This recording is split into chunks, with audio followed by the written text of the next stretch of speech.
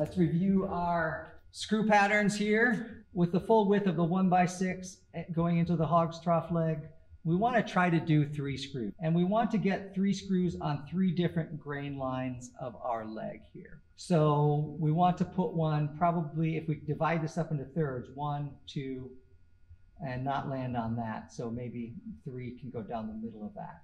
But we'll just put a line there, we'll put a line there, and we'll put a line there. This is just your principle of how you're going to attach your screws. We pick one for each line and we just don't go in a diagonal. So if we put one here, we're going to put another one here, and we're going to put another one here. And that way the 3 screws are on 3 different grain lines in my leg, making it less likely that the leg is going to split out. If I put all 3 of them in the same row, then all 3 of them are on the same grain line here, and that is more likely going to split right along that path. And I've put them in 3 different grain lines this way as well. So we got one here, and one there. So that's your general screw pattern you want to live with. You don't need to be perfect about it. If you want to make a template, you can do that so you get things a little more consistent, but try to put in 3 screws in that sort of pattern. And that's going to be your strongest connection and least likely to either split out your framing or split out your leg.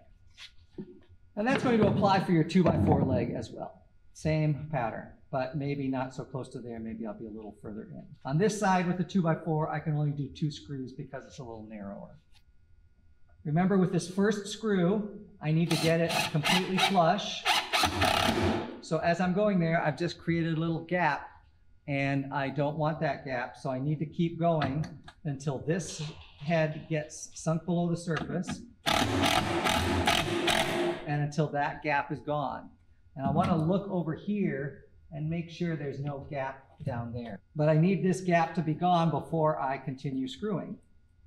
And then I'm going to put this one in. And sometimes when I put this one in, it pushes this away a little bit, which it doesn't seem to be doing right now, but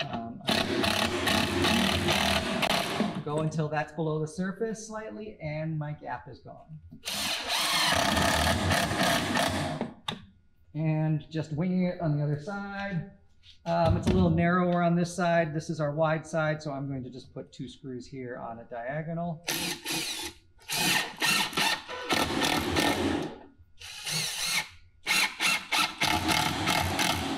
And that's good. That's the leg. We want to try to do 3 screws, and we want to get 3 screws on 3 different grain lines of our leg here. And that way the 3 screws are on 3 different grain lines in my leg, making it less likely that the leg is going to split out. And I've put them in 3 different grain lines this way. It's a little narrower on this side, so I'm going to just put 2 screws here on a diagonal. When you have a platform built out of 1x6, always, always, always screw from the outside in. In any platform you're building, in any sort of construction, you almost always want to screw from the outside in. You don't want to screw from the inside out, especially since I'm using 1 5/8 inch screws. The 1 5/8 inch screw is going to be a little bit wider than my 3/4 inch pine plus my 3/4 inch pine, which is 1.5 inches. This is 1 5/8. 5/8 is 1/8 of an inch bigger than that, and it's going to have a little pokey thing sticking out.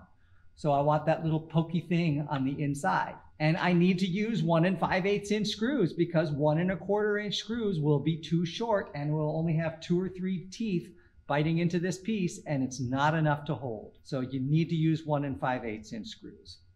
You're going through 1x into some other material, use 1 5/8 inch screws. Maybe 2 inch screws if you're in a pinch or if you need a little extra strength going into 2x4, but 1 5/8 should be good for most everything. Please remember to like, comment, and subscribe, and I'll see you next time with more technical theater content.